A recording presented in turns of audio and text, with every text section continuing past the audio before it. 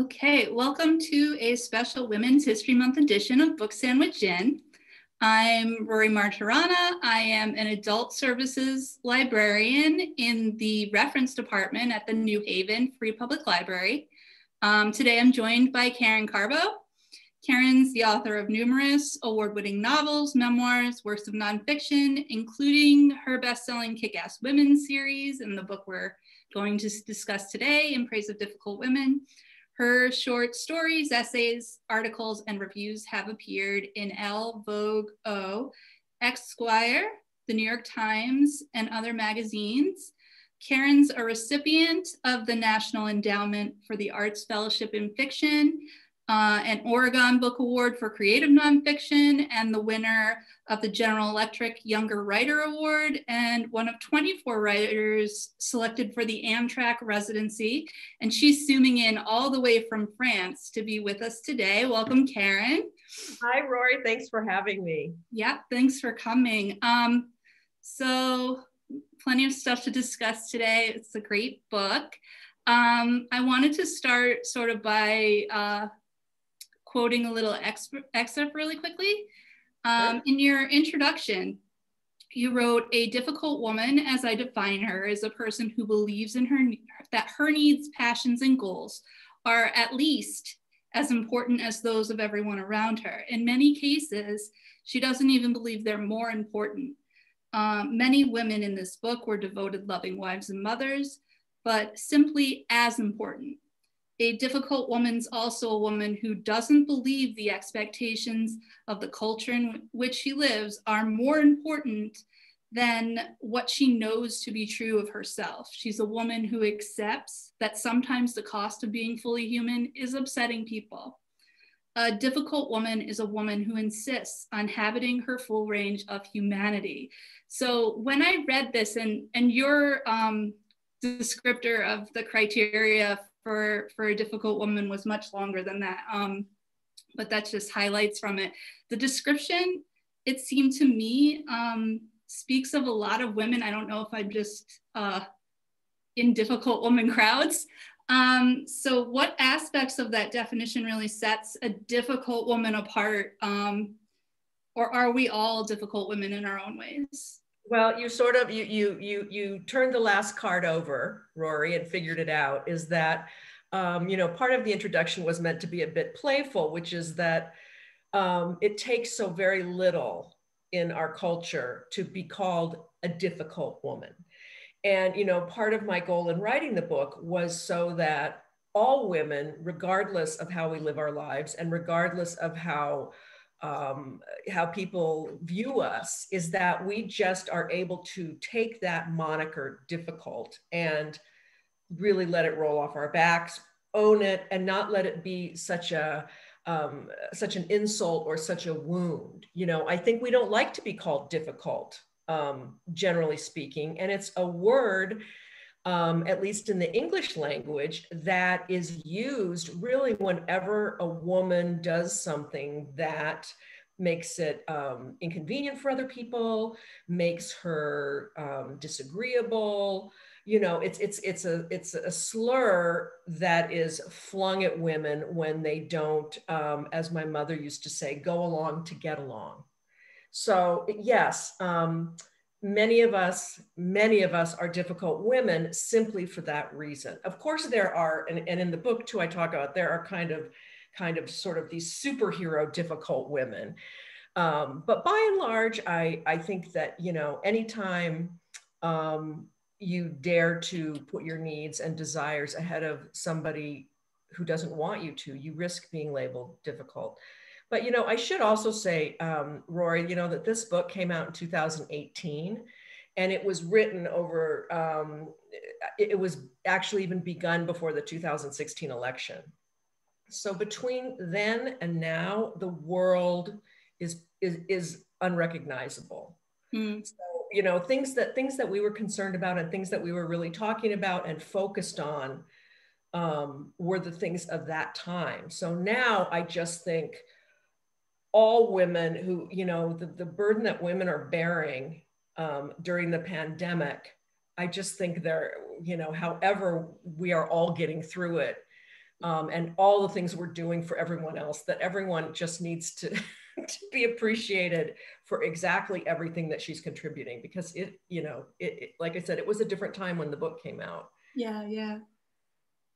That you can tell too from like some of the chapters, like you were writing about Rachel Maddow, and I forgot about all that stuff. Remember? Yeah. Like, oh God, remember that? Like a million years ago. Feels like a lifetime. Right? Right. Or you know, and someone someone who I don't know, is not on the radar, whatever we want to say now, but who affected me deeply was Lena Dunham. Mm-hmm. When Girls first came out. Yeah. But it does seem like it was 100 years ago now. You know, it really does seem like, I mean, I think the show and her approach and the things that she was trying to say about kind of regular women and their bodies, it still is valid. Mm-hmm.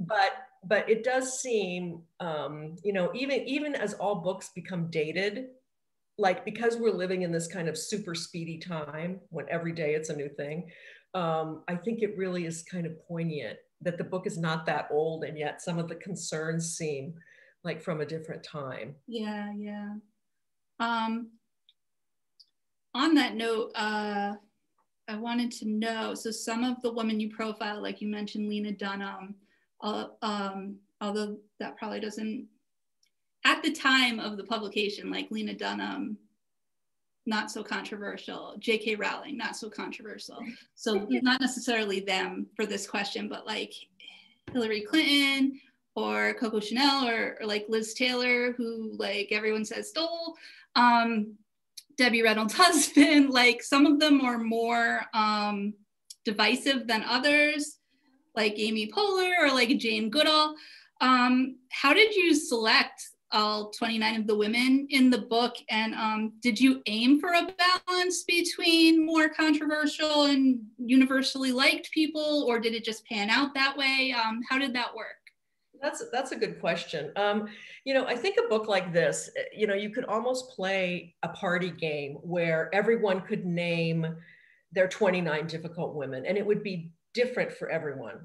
When I first started thinking of the book, I really wanted to, well, that's another story. The book sort of went through a permutation in the writing, because it was I got my book contract in 2015, and the idea was to write about sort of historically significant women who had gotten us to this time where we were going to have our first woman president.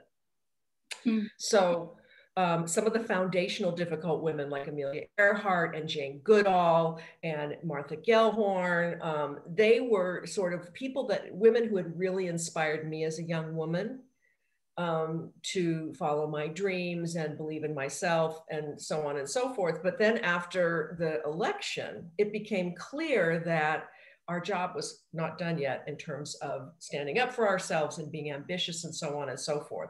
So the book kept moving as history sort of went on.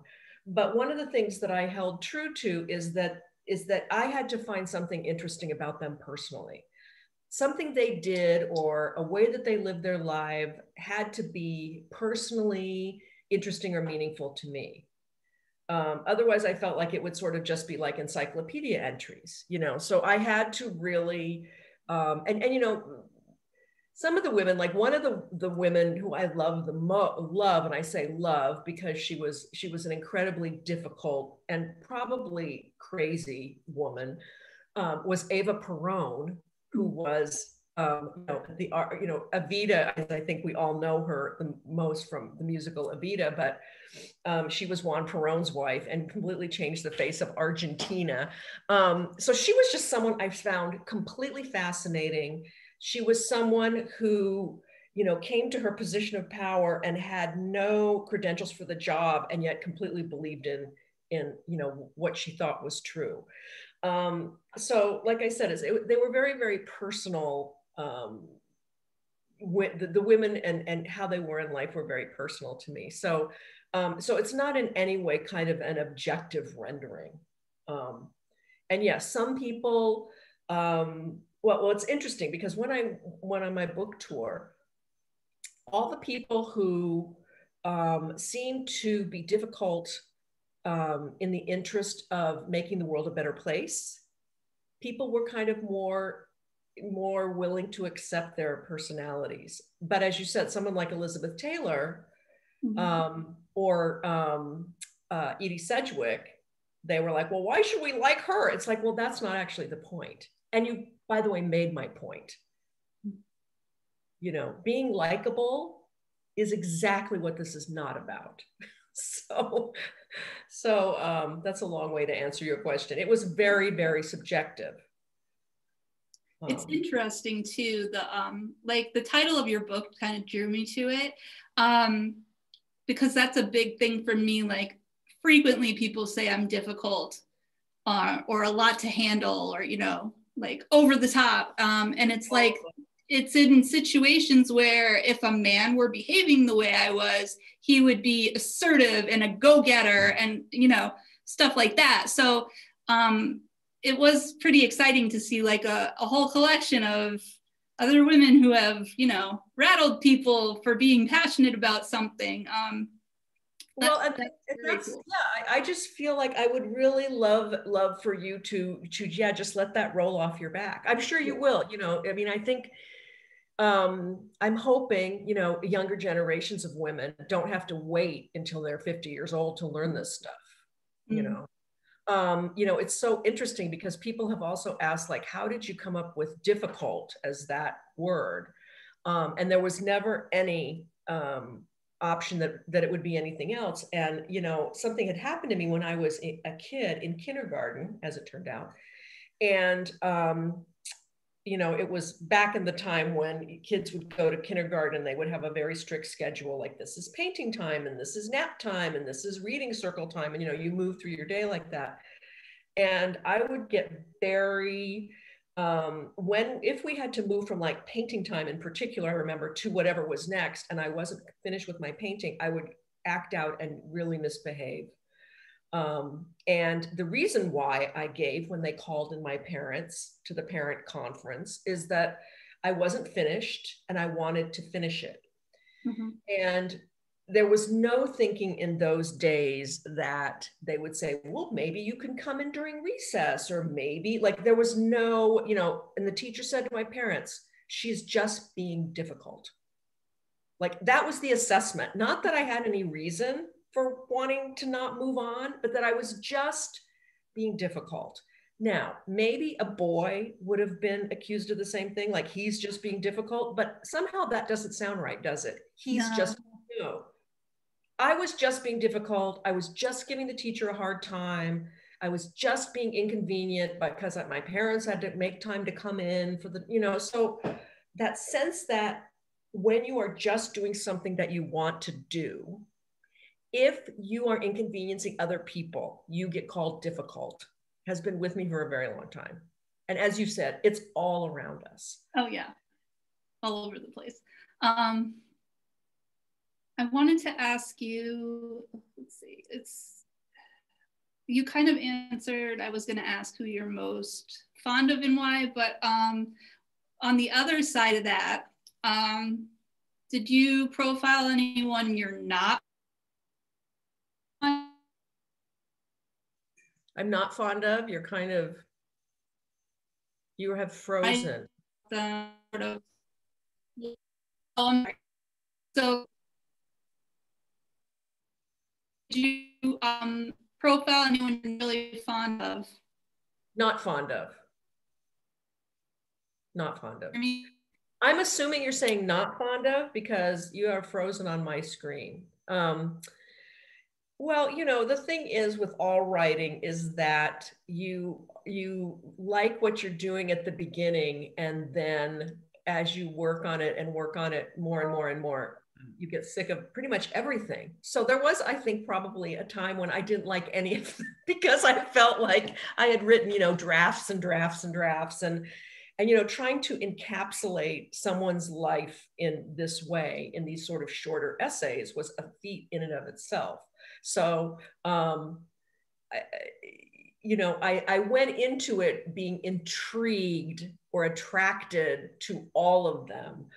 And then, you know, at the end, like I said, I think I probably did not want to go to a cocktail party with any of them after I had completely finished it. You know, something that you mentioned when we were talking beforehand is, you know, sort of the notion of Coco Chanel, mm-hmm. who I also had written a book about. She's one of my kick-ass women in the gospel according to Coco Chanel. And yes, her role in World War II was not in any way very honorable. I will say that I think her motives were from pure selfishness as opposed to any kind of political mission. Mm. And you know, the other thing is too, now that I live in Europe and World War II, and all the wars, there's been a gazillion of them. You know, they just, their understanding of what people do during war and what people have done or haven't done, you know, they take it a bit differently. Not to excuse her actions. I don't know if people realize this, but she, during World War II, she had an affair with a younger man who turned out to be working for German intelligence. I'm sure there was pillow talk. I'm sure I don't know if she passed on secrets or whatever, but I think it's also really important, and I have never read this anywhere. It's also really important that, first of all, she already went through one world war. And I mean, not to, you know, she was also a menopausal woman who was being courted by a young, handsome guy. And she was obviously very into, you know, sort of how she looked and how she presented herself. And I think on a very human level, why wouldn't she say yes to that? A thing that struck me about, because I knew about that before reading the book, but she kind of benefited from Jewish people not being able to own a business. That's the part that's like harder for me to forgive. But I'm from the standpoint in, you know, 2021 where, like, I don't know. That's iffy to me about her. I think it's incredibly iffy. Mm-hmm. I think she was not, I mean, do we say a good person? As we you know, evaluate people. Was she someone who literally made a life out of nothing? She was. And are we only allowed to do that if we're good people? Well, then it also brings up the, it's sort of like men acting like difficult women would get praised for that behavior. It's sort of like how many horrible men are out there in like the tech industry and all over the place, like being hailed as these heroes and these gods, and they're terrible people, like objectively. So like I can see why you would include her. That chapter was hard for me just because I knew a little bit about her background. But then at the same time, it's like, you know, I can like apologize for Steve Jobs, but I can't, you know, so. No, you make a really good point. And, you know, I mean, I thought about it a lot and I read a lot about it.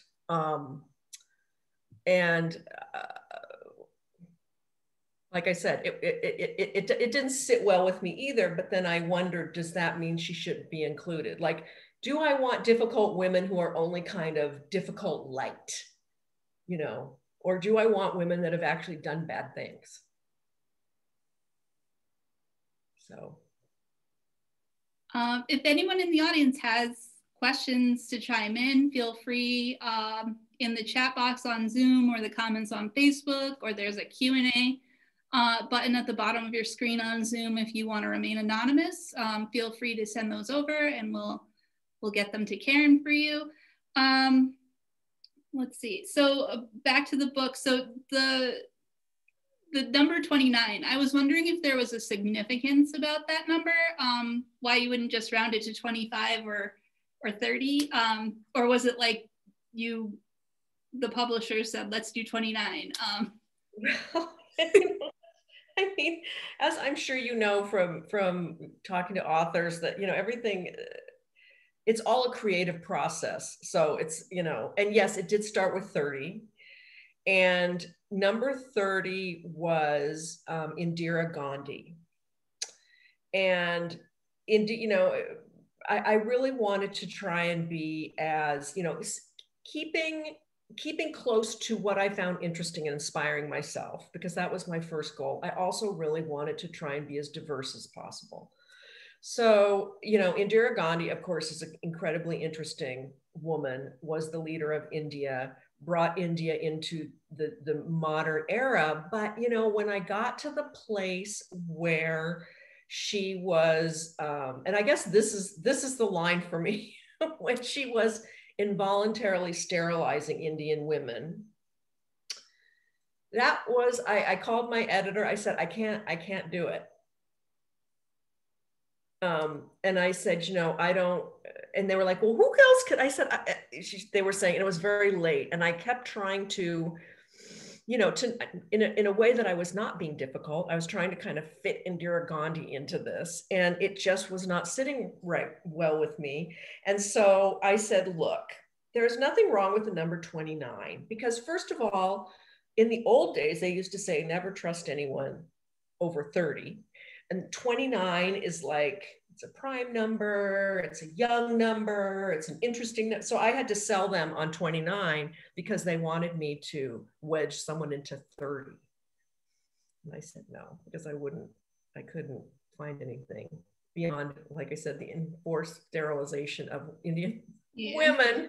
I couldn't do that. So if you could do an updated edition today and maybe like add a couple people in, who might you? It's true, right? And not maybe, I feel like, someone I had wanted to include that I didn't was like Anita Hill. I wanted to include. Yeah.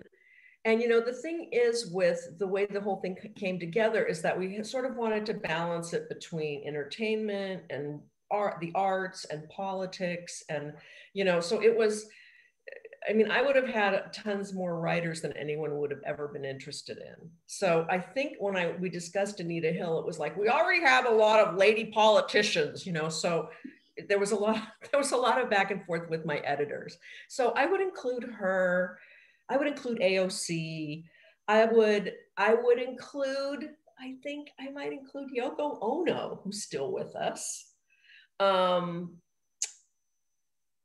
But it's interesting. It's interesting that, I will say, once you write a book that has historical and biographical essays of 29 human beings, all with different lives, you kind of don't want to do a revised edition. You kind of are done with it. What was your approach to research? Or did it depend on the person you were writing about? Well, that's an interesting question, because, obviously each of these women have had, most of them have had many books devoted to their lives. So, and what was I going to bring to the table that was going to be any different? And how was I going to talk about the parts of their lives or their personality characteristics that were quote unquote difficult? So each woman not only has, her own chapter, but she also has a word, an adjective, that's a more precise adjective that describes a way in which women are difficult. So they're stubborn, they're outspoken, they're ambitious, they're bold, so on. So once I had each, I did I read sort of all of the major works of them. But then once I did that, I got a sense of the way in which they were difficult. And so then I started really focusing on that and parts of their lives that then would illustrate that word. That's good. I was going to ask you too about those one-word descriptors. They were Right. I was curious about that, if you had gone into it with them, and they led you somewhere. But like it's neat that that was kind of well, it was a way to, yeah, it was a way to focus it. Otherwise, I would still be writing this book. I'd be probably still on the first essay, you know.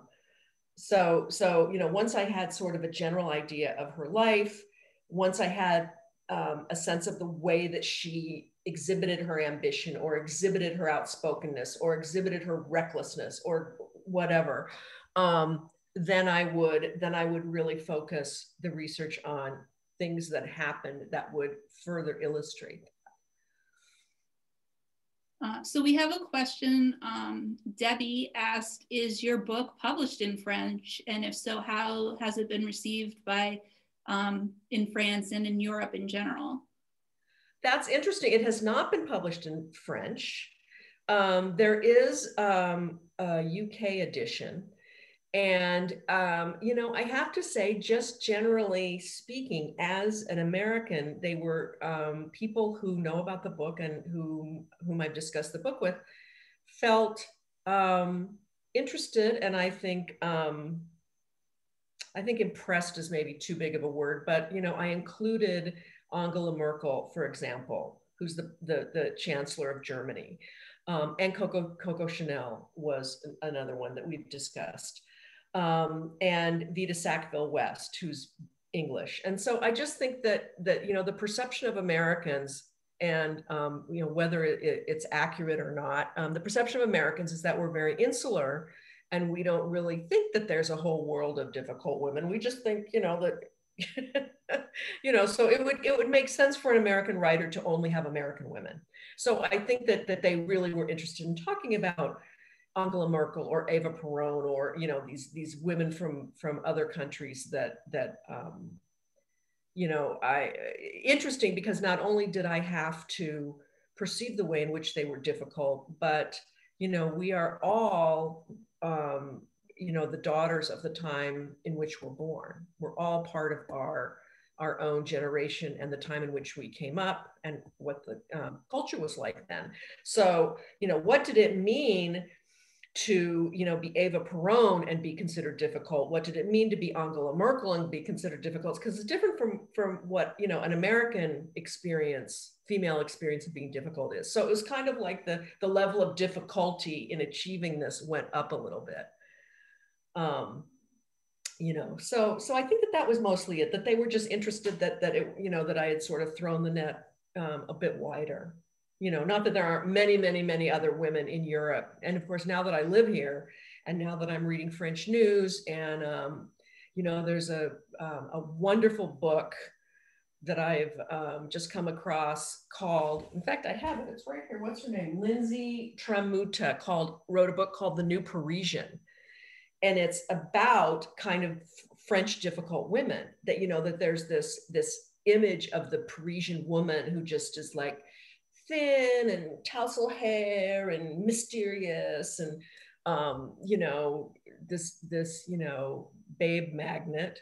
But, you know, really there's a lot of difficult women in Paris doing super interesting things right now that don't meet that stereotype.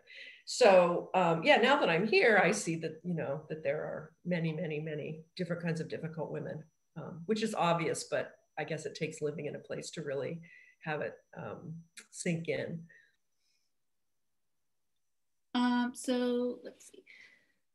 Someone asked, did you do any personal interviews, or were all the women dead? Obviously they weren't, but did you do it, or if not, what? You know, it's interesting. I had done some personal interviews, but I had done them on different occasions. For example, Billie Jean King, I had profiled for a magazine piece, but and I actually had also met Hillary Clinton very briefly. But I really tried to have the essays be more sort of personal essays as opposed to a kind of journalistic interviewing of the women. And in part, that was because obviously it would be quote unquote unfair to the dead people because I could never talk to them. And so we had tried initially with some of the women I had met, and what happened was those essays then did not seem like they were the same as the other essays. So there was a lot of moving parts in this book for sure. Yeah. So Eileen asked, this is a great question. What description would you characterize yourself with, and why? And did you decide to go in this direction because you yourself had struggled with this topic? That's a very complicated, that question. It's a couple things. Yes, I think that, and I think all writers will, if they will fess to this, is that most of the time we choose what we're going to write about because we want to learn. We want to learn more about it. We want to go on that journey of writing the book so that somehow we can absorb the material. And so it's as much about the reader as it is obviously about the writer in that regard. And I think, most of the people in my life who I'm close to would say this is not true, I think. But I do feel like there have been times when I've just thought it was simpler to not be difficult and go along to get along than, say, no, I'm not doing that, or let's talk about this. I think that I have been historically and trained by my mother, as we often are, to just say yeah, just do it and get it over with. Well, I don't want to do it. It's a waste of my time, or I don't actually believe in it, or I just don't want to do it. I would rather but I grew up, it's like, oh, honey, just go. Oh, it'll make your aunt so happy. Just do it. Just do it, just go, just say yes. So and I would see these other women like Amelia Earhart or Jane Goodall and I would think, I bet they didn't do that. I bet they just got called difficult and they were like, yes, that's true, and went along with their business. So I do think it was something that I wanted to absorb. That said, I think people in my life would say I was stubborn. Because once I get it in my head, and I think sometimes it reads as selfishness, because to be stubborn, if you're a woman, if you're going to adhere to something, sometimes you have to really inconvenience people around you. Sometimes, if you're stubborn, I mean, something that, and this is a whole different area, is that, in the workplace, women, I think in contemporary times, women are expected to have opinions, and they're expected to have their own opinions. But I think if you're in a meeting at work and you don't you don't see consensus, you're seen as being difficult. Mm-hmm. So, I just think getting better at all of that, getting better at, yes, I have my opinion, but I'm not going to change it so that there's no conflict in the room.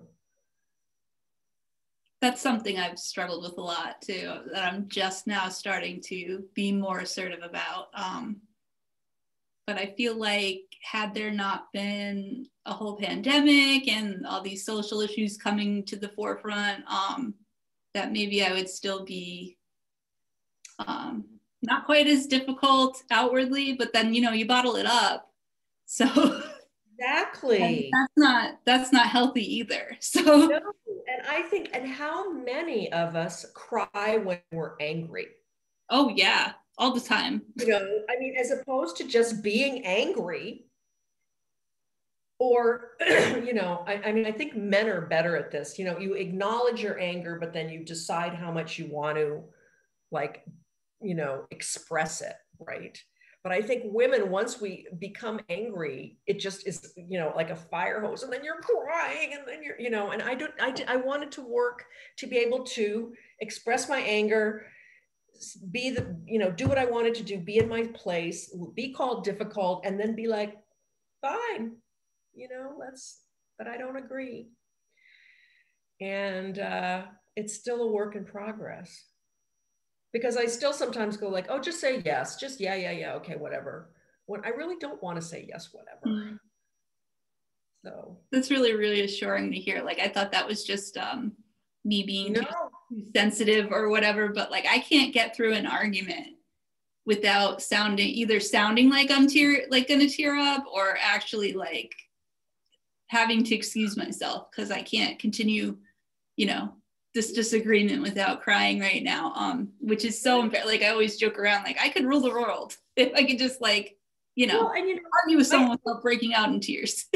I also think, we should, if that's, I mean, on the other hand, I don't think we should apologize for crying. I think that anger is a powerful emotion, and we express it how we express it. On the other hand, I do wish that it always didn't prompt this meltdown because we felt so either guilty or shame or whatever those really heavy feelings are about being angry. Yeah, it's complicated. And I think, the thing is about most of my difficult women is I think that they had, for the most part, and I'm trying to think, I'm like flipping through my mental Rolodex. They don't even have Rolodexes anymore. I'm flipping through to think if this is true. But they seem to have a greater command of a broader range of their own emotions. Mm-hmm. And that was just the deal. So we have an anonymous question that kind of ties into what we've been talking about the past couple of minutes. I agree with what you said, that it would be great if younger women could get that it's okay to be difficult before they're in their 50s. How can we encourage that? How can we encourage that? Well, I think, it's important to try, because, the thing is, we all live our lives, especially in the pandemic. It's like in 15-minute increments, we're all in this house together and things are happening. And, so it's never going to be a perfect, it's never going to be perfect. But I just think, that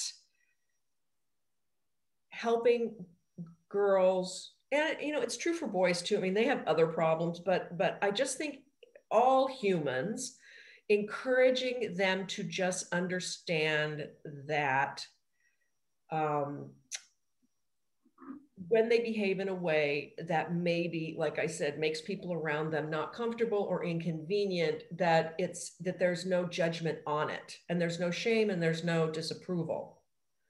I think obviously, we don't want to, create psychopaths, but certainly women, as we are raised, that are the behavior that we approve of is very limited.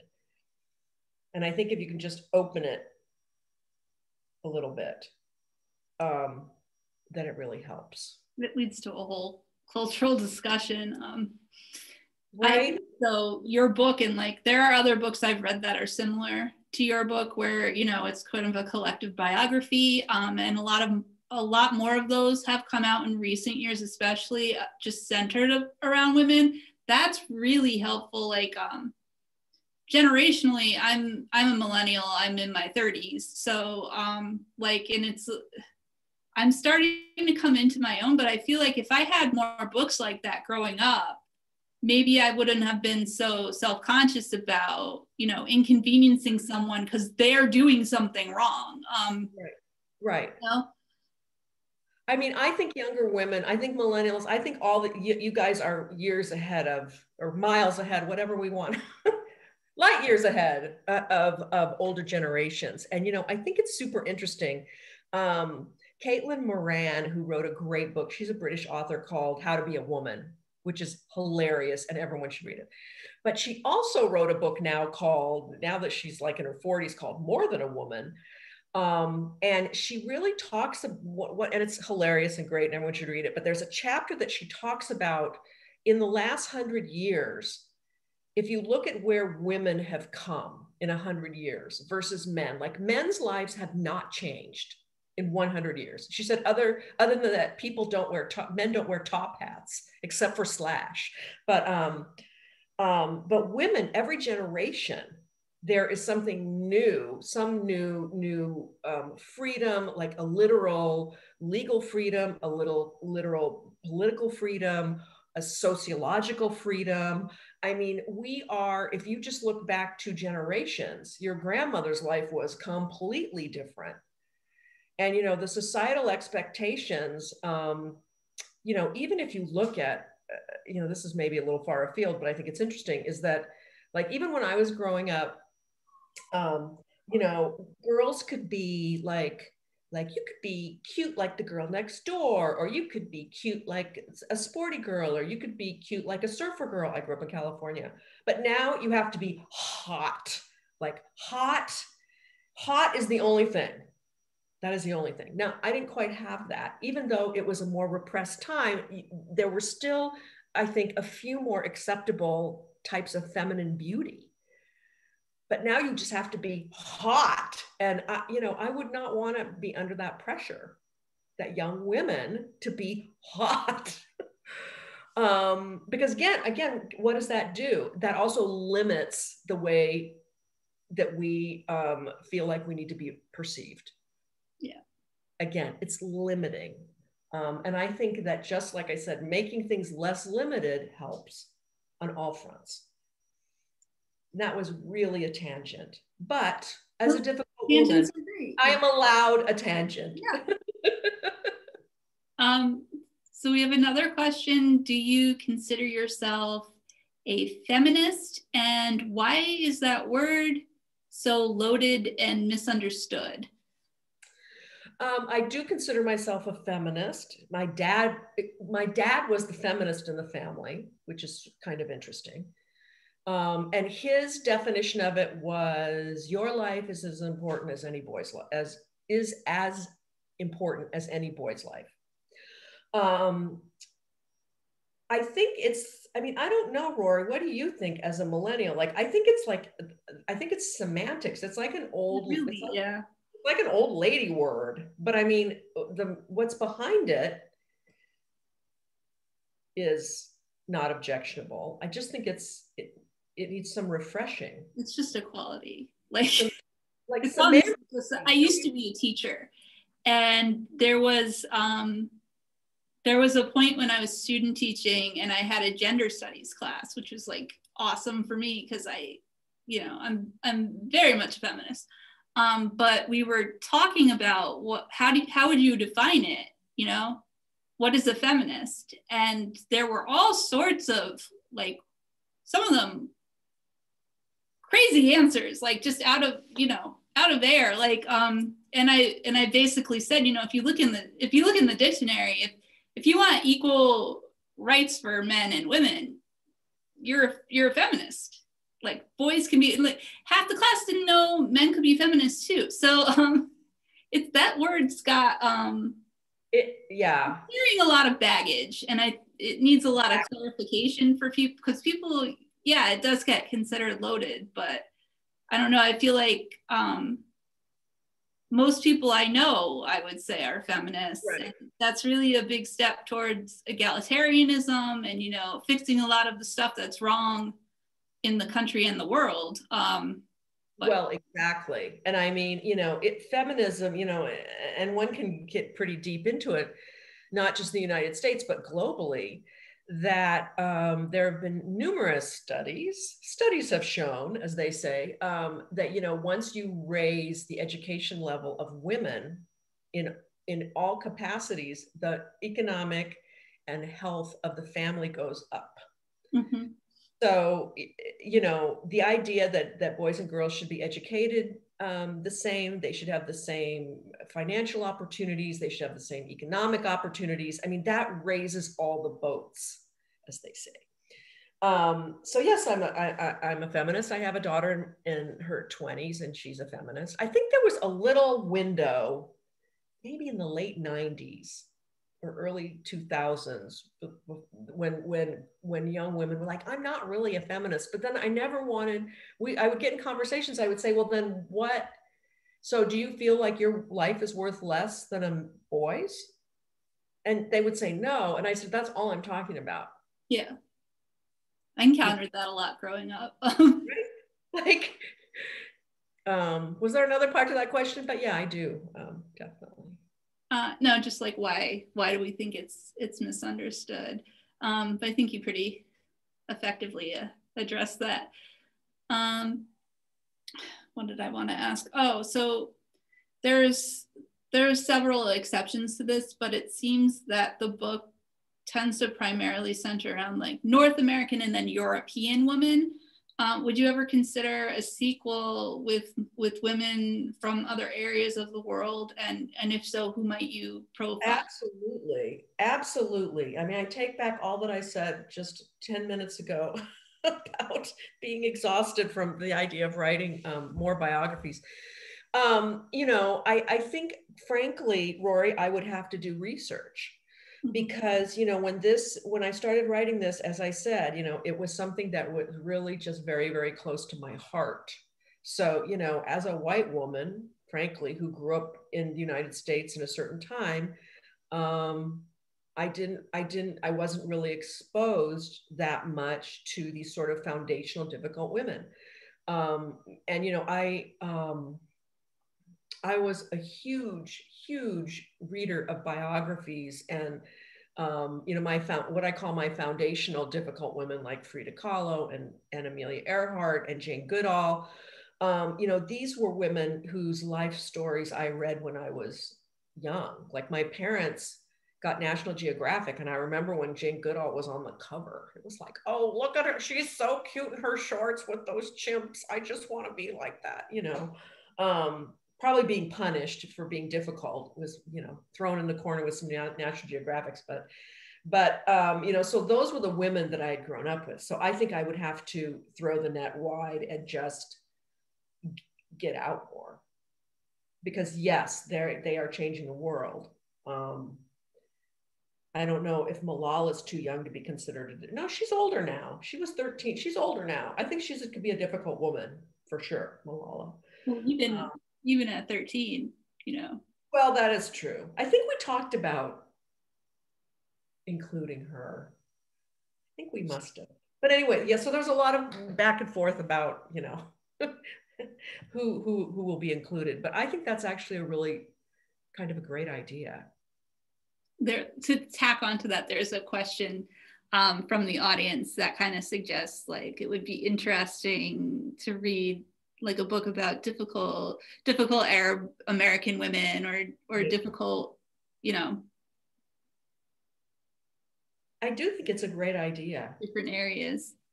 And I'll tell you, you know, and this is maybe obvious, and it's one of those things, you know, that I obviously knew, and then, you know, but you know, your lived experience obviously is much different from knowing it, but just being in Europe and having, you know, the ability to go to Morocco. We're in the deep, deep south of France, and it's a day away, you know, so the world and all those women, difficult women in it, are close. And you get a much better sense that, you know, what's going on globally living in Europe, I think. So I'm going to start making a list. I think that's a great idea. That's something I noticed too about, like, I think we were talking before and I told you I had studied in Oxford for a semester. And that was one of the things that really struck me as exciting was like, oh, what are you doing this weekend? Someone was going to Amsterdam.